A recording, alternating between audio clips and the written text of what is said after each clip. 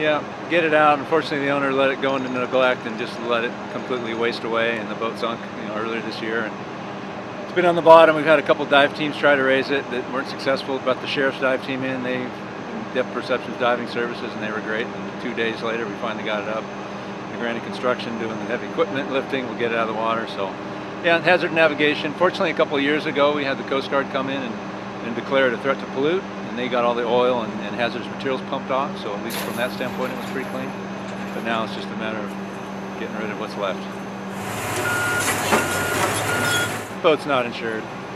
The owner has no ways or means of paying for anything. It's going to end up falling on us, Harbor Department, City, unfortunately. Yeah, the boat's, you can see the boat, it's so far gone, it's rotten. These guys will take 2 hours, it'll be in a couple of trucks and to the landfill.